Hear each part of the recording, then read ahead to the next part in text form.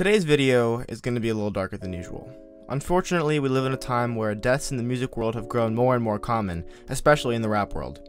In this year alone, I can already think of multiple artists who have passed unexpectedly. Ever since these sudden deaths have become more common, there have been more and more examples of what are called posthumous albums, or records released after an artist's death. And just like any other grouping of albums, there are good examples and bad examples. So today, I'm going to present 3 different posthumous albums: a good example, an okay example, and a terrible example. I would also like to say that when I say good, okay, and terrible, I don't necessarily mean musically. Especially because they have since passed, it's hard to know or tell if the project in question was the way that the artist wanted it to sound, or if it was a quick money grab for the people who are profiting from the record. So, without further ado, let's talk about some albums. No, I didn't like that. That was cringy.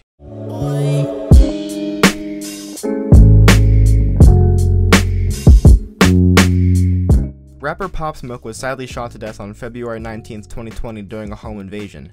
His second studio album, Meet the Woo 2, had been released only 12 days before he was killed, which means that a lot of new fans were mourning.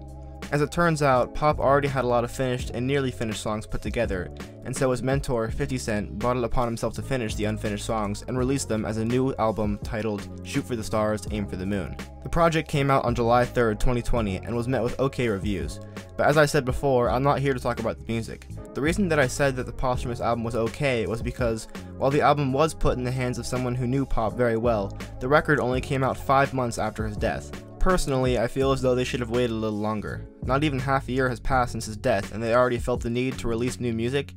Even if the album had already been done, the label could have waited much longer until they dropped the album. This is the difference between the okay and the good. Time.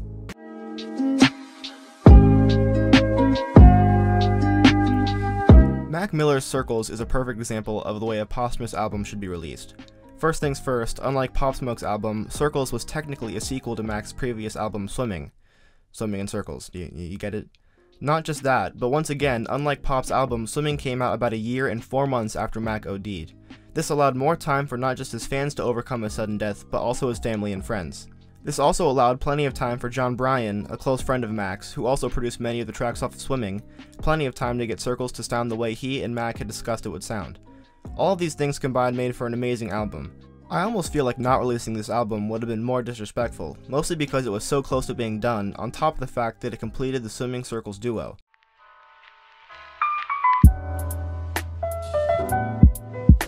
So, I talked about examples of 2 different posthumous albums, one that I consider to be extremely respectful to the artist in question, and one that's meh.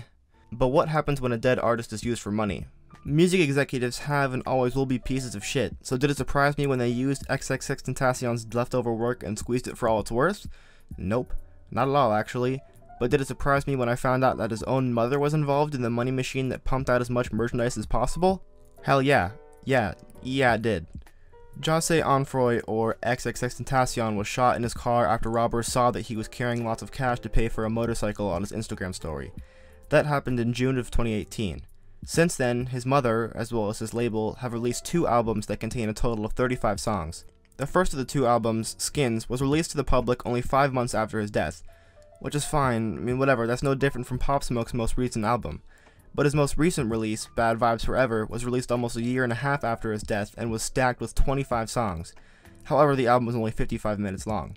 It was packed with features, mostly because the only recordings they had left from X were way too short to be complete songs. It was almost like he was being featured on his own album, while the other artists were the main focus. He took a back seat on his own project that he didn't even say it was okay to release. At the end of the day, his label and his own mother saw these last scraps left of him as an opportunity to make more cash.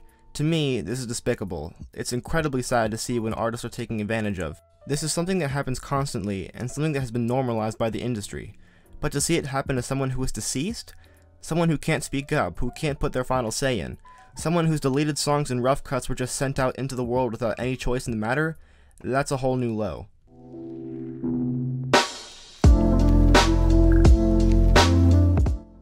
So you may be asking, Jackson, maybe you should, I don't know, try to find a solution instead of yelling on the internet? And as a response, I'd like to say, give me 5 seconds, dude, chill, goddamn. Because not only do I have one solution, I have 2.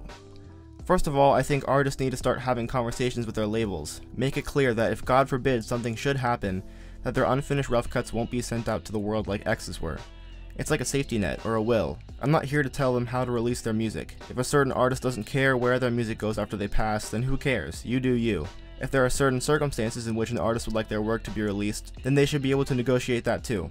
I just think that these conversations need to happen, because if they don't, I promise that we're going to see more and more examples of dead artists being taken advantage of. So that's solution number 1. But don't worry, I understand that negotiating with labels is insanely difficult, and that most big music execs wouldn't give 2 fucks about what the actual artists have to say.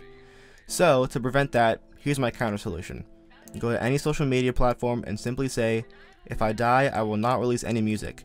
If I pass and music continues to be put out under my name, discredit it, it's not mine. While this won't totally prevent more music to be released, it puts a lot of pressure on the labels to not put out anything. And if anything is released, then I'm sure a diehard fan would pull up the post and shout out to the world that you never authorized the release of that music. So, are either of these solutions perfect? Hell no. Are they both probably super underthought and naive because I know nothing about how the corporate side of the music industry works? Probably yes. But who am I to tell artists how to live their lives? Or their deaths? I don't know, you know what I'm trying to say. Whoa, hold on. Video's not over. First things first, I'd like to say thanks for the support in the last few videos. I recently hit 100 subs, which might not seem like a lot to most people, but I like to think about it like 100 people all in my house would be crowded. So, I don't know, it's a small victories, but thanks to everyone who has subbed, because every time that number goes up, it always makes my day. Secondly, I've started actually being active on Twitter, so if anyone watching this wants to see more of me trying my hardest to be funny, then check that out, or shoot me a DM. I promise you there's nothing better I could be doing. So yeah, thanks y'all.